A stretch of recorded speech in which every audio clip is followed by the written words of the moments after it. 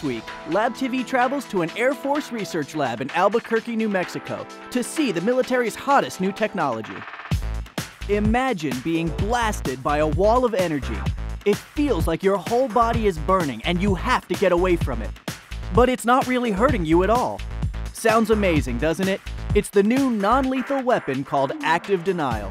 We're at Kirtland Air Force Base in New Mexico, and this is the Air Force Research Laboratory, and we're standing here in front of what we call Active Denial System 0. This weapon offers a long-range ability to reach out and give a non-lethal effect to a human and tell them, don't come here. They'll know, they'll get the point, but it's much longer range than any non-lethal weapon up to this point. The 95 gigahertz millimeter wave goes through the air, it's silent, and it's invisible to the human eye. We chose 95 gigahertz specifically because it goes through the air without losing much of its energy. Active denial produces millimeter waves and can focus them on targets over 500 meters away. The heating sensation begins almost immediately. And it's very similar to if you were to reach out and touch a hot stove and you were to jerk your hand back almost before you even think about it. It's an instinct. And this has been shown to create that effect all over your body without even thinking about it. You jerk out of the way. And basically what happens is it penetrates just underneath your skin, about 1/64 of an inch, and heats up a layer of water that's there just next to your nerve endings. And it heats up that water so that you feel like you're very hot. To me, it felt like I was opening an oven, and it was a heating sensation that very quickly washed over my body.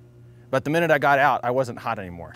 To see how active denial works, let's check out electromagnetic waves. These waves can be as long as a football field or as short as an atom.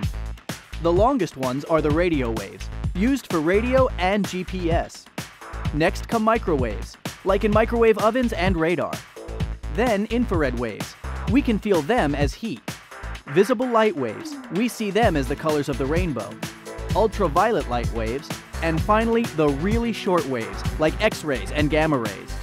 The active denial millimeter wave is a high-frequency microwave, but not at all like your microwave oven.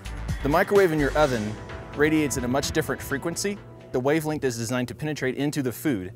This technology, the 95 gigahertz wavelength, is so short that it actually cannot penetrate your skin. It will not heat you internally. It's a very superficial heating sensation.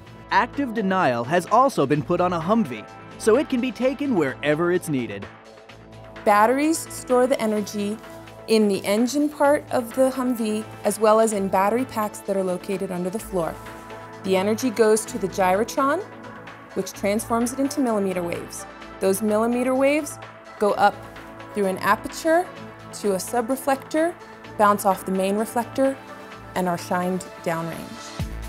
This technology is so cool, so cutting edge. The Gyrotron, the components on this, using hybrid electric vehicles, and being able to control someone's actions or identify what they're maybe trying to do from so far away without having to hurt them, may be the coolest project that I get to work on. To find out more about millimeter waves or other electromagnetic waves, check out labtvonline.org.